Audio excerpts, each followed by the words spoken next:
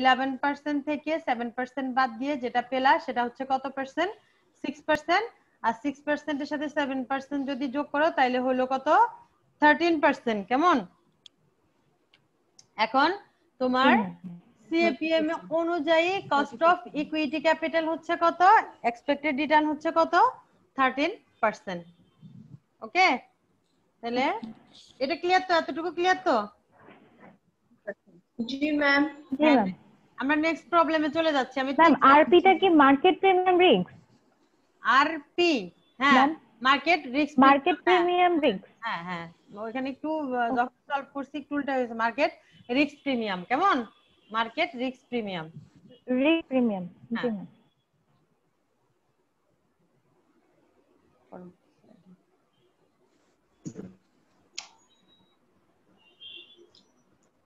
পরের প্রবলেমে যাচ্ছি আমি। দেখো প্রবলেমটা হচ্ছে ওখানে এই যে ইয়ের মতো তোমার একটা দেশের 3টা কন্ডিশন সম্পর্কে দেওয়া আছে।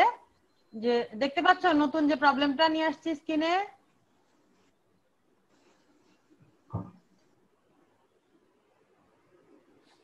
হ্যালো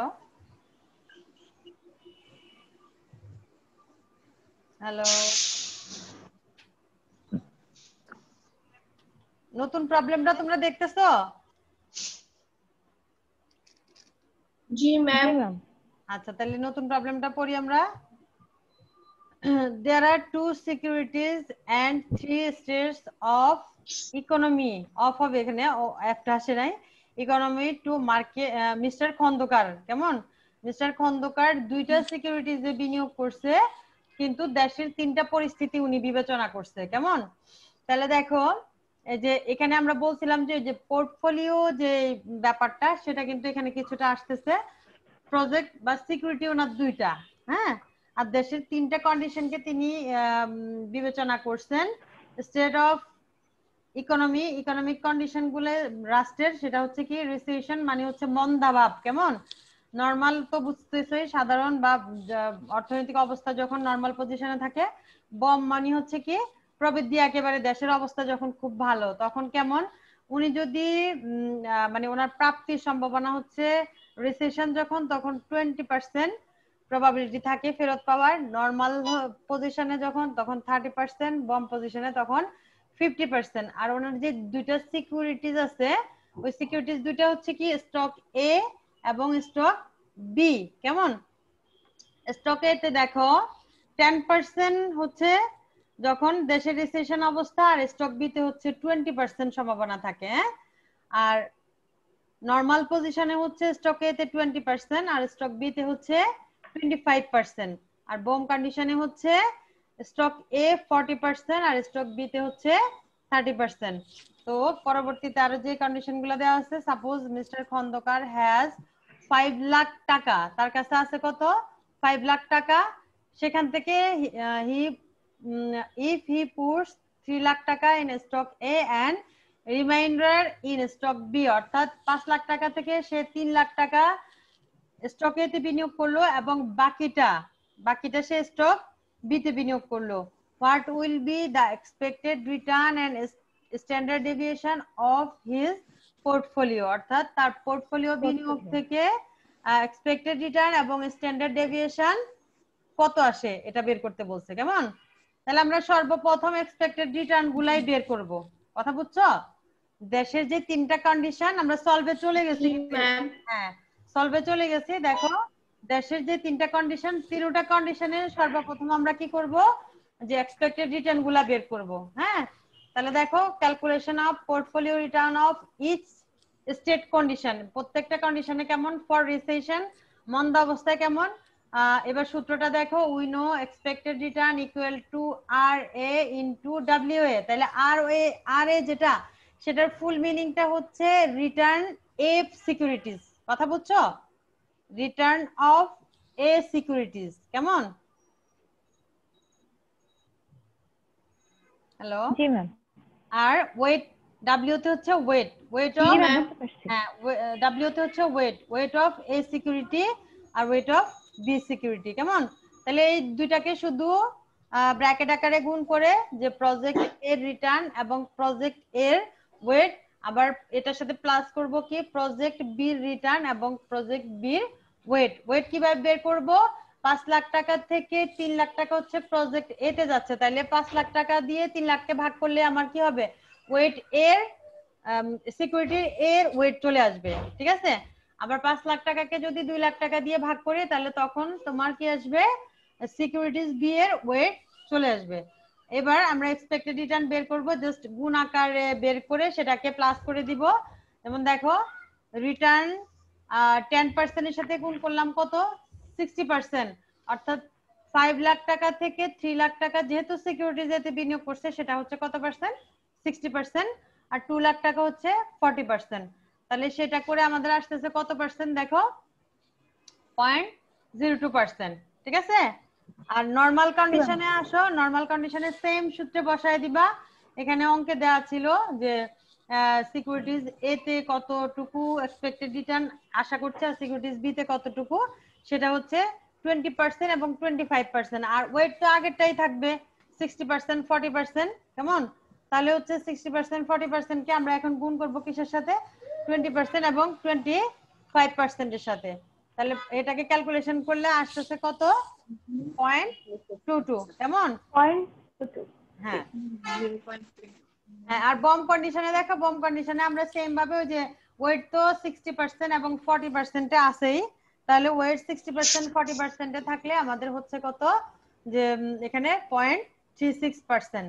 আর পরবর্তীতে আমাদের কাছে একদম লাস্টে চাওয়া হয়েছিল কি পোর্টফোলিও এক্সপেক্টেড রিটার্ন, তাই না? তাহলে দেখো এখানে আমাদের কিন্তু সময় বেশিক্ষণ নাই, 40 মিনিট পরে কেটে যেত, মেবি আর 10 মিনিটের মতো আছে। তাহলে এক্সপেক্টেড রিটার্নের সাথে এক্সপেক্টেড রিটার্ন যদি আমরা বের করতে যাই পোর্টফোলিও, তাহলে প্রত্যেকটাকে ক্যালকুলেশন করা লাগবে, তাই না? দেশের তাহলে 3টা কন্ডিশনকে এখানে আমরা বসাবো। হ্যাঁ, দেশের যে 3টা কন্ডিশন, আমাদের সিকিউরিটি তো 2টা, বাট দেশের পুরো 3টা কন্ডিশনকে আমরা এখানে ক্যালকুলেশন করব। এক্সপেক্টেড রিটার্ন পি দেওয়া হয়েছে কেন? পোর্টফোলিও এর জন্য, কেমন? ই আর পি হচ্ছে কেন? Expected portfolio return equal to portfolio আর1, অর্থাৎ তোমার কি এটা রিটার্ন ইনটু P1 মানে প্রবাবিলিটি, ম্যাথে কিন্তু প্রবাবিলিটি দেওয়া ছিল, তাহলে এটাকে গুণ করব প্লাস পোর্টফোলিও রিটার্ন 2 এবং প্রবাবিলিটি 2 প্লাস পোর্টফোলিও রিটার্ন 3 এবং প্রবাবিলিটি 3, আর সবগুলাকে গুণ এবং যোগ করে আসলো কত? 25%। পোর্টফোলিও এক্সপেক্টেড রিটার্ন তাহলে কত আমার? 25%, কেমন? এবার 25%। হ্যাঁ, পরবর্তীতে আমাদের কাছে চাওয়া হয়েছিল স্ট্যান্ডার্ড ডেভিয়েশন কত। তো স্ট্যান্ডার্ড ডেভিয়েশন যদি আমরা ক্যালকুলেশন করতে যাই একটা ফিগারের মাধ্যমে ক্যালকুলেশন করতে পারি। যেমন প্রথমটা দেখো আমাদের ম্যাথ থেকে সরাসরি আমরা নিয়ে আসছি।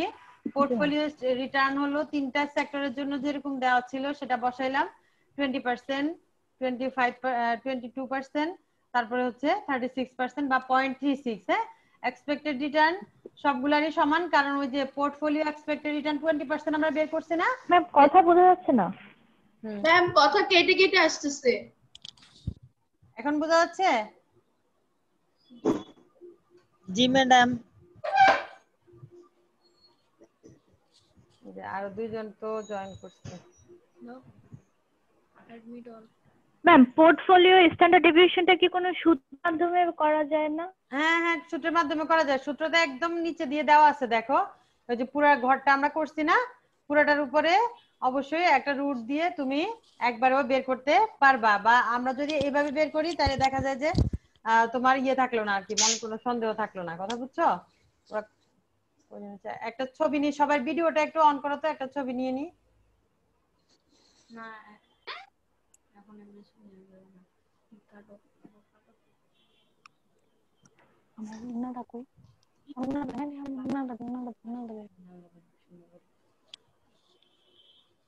আচ্ছা, কথা বোঝা যাচ্ছে তো, তাই না? জি ম্যাম। তাহলে যে রিটার্ন আমরা 25% সবগুলা সমান, এটা বুঝছো তো তোমরা?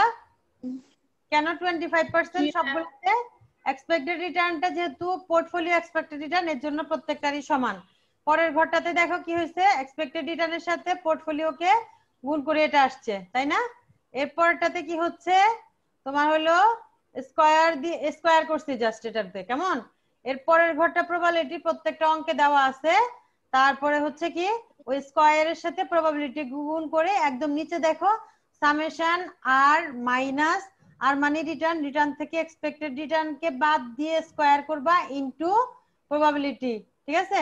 ইন টোটালটা মিলে হচ্ছে কত 0.0933 অথবা হচ্ছে 19.33%। কেমন?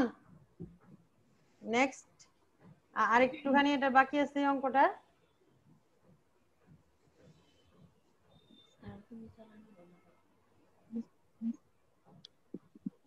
তাহলে দেখো যে সূত্র দিয়ে করলেও তো রেজাল্ট সেমই আসবে তাই না? হ্যাঁ সেমই আসবে, ক্যালকুলেশন করে দেখো। আর দেখো পোর্টফোলিও স্ট্যান্ডার্ড ডেভিয়েশন তাহলে কত আসতেছে, আমরা ওই যে তোমার হলো কি বের করছিলাম আমরা, যে আর minus expected return square into probability দিয়ে বের করছি, এটাকে আমরা রুট দিয়ে জাস্ট এখন ক্যালকুলেশন করব। Sigma P equal to root ওই যে যতটুকু লাস্টে বের হইছে অতটুকু দিয়ে ক্যালকুলেশন করলাম, ওভারঅলের উপর রুট দিবা, তখন আসতেছে কত 13.90%। কেমন? বুঝতে পারছো? এরপরে এবার চলে আসি কোশ্চেন। হ্যাঁ আরেকটা কোশ্চেন রাখছিলাম আমি, কোশ্চেন নাম্বার হচ্ছে 3 মিটিং এর আর বাকি আছে কতক্ষণ 8 মিনিট। কেমন? লাস্ট এটা বুঝাইতে পারবো? রোলগুলো নিয়ে নেন তাহলে। রোলগুলো আমি নিয়ে নিছি এর মধ্যেই, দেখি সমস্যা নাই। হ্যাঁ একটা ছবি নিব লাস্টে, শুধু এর জন্য লাস্টের অঙ্কটা একটু বুঝিয়ে দেই। Following information of moon company are given below, possible return গুলা দেওয়া আছে আর প্রবাবিলিটি দেওয়া আছে, দেখতে পাচ্ছ না তোমরা? তাহলে জি ম্যাম। পসিবল রিটার্ন হচ্ছে 12%, 16%, 20%, 25%, 8%। আর এই এরিয়া আলোকে কিছু প্রবাবিলিটি মানে সম্ভাবনা দেওয়া আছে, আমাদেরকে ক্যালকুলেশন করতে বলছে কি কি, যে নাম্বার এ হচ্ছে compute the expected return on this company, এটা পারবে expected return. Compute the standard deviation, আমরা একটু আগে করছি যেটা, সেটা হচ্ছে পোর্টফোলিও স্ট্যান্ডার্ড ডেভিয়েশন। আর লাস্টে বলছে compute the coefficient of variance. এইটুকুই শুধু এই অঙ্কের মধ্যে নতুন পারপাস পেলা, তাই না? তাহলে প্রথমটা যেটা সেটা পাইছো, যে এক্সপেক্টেড রিটার্নও আমরা বের করা শিখছি, স্ট্যান্ডার্ড ডেভিয়েশনে শিখছি, এখন শুধু কোএফিশিয়েন্ট অফ ভেরিয়েন্স, বাংলা হচ্ছে যেটাকে বলা হচ্ছে বিভেদাঙ্ক। এই যে দেখো এখানে যেহেতু নাম্বার অফ ইয়ার দেওয়া নাই এবং কি দেওয়া আছে রেট অফ রিটার্ন এবং দেওয়া ছিল প্রবাবিলিটি,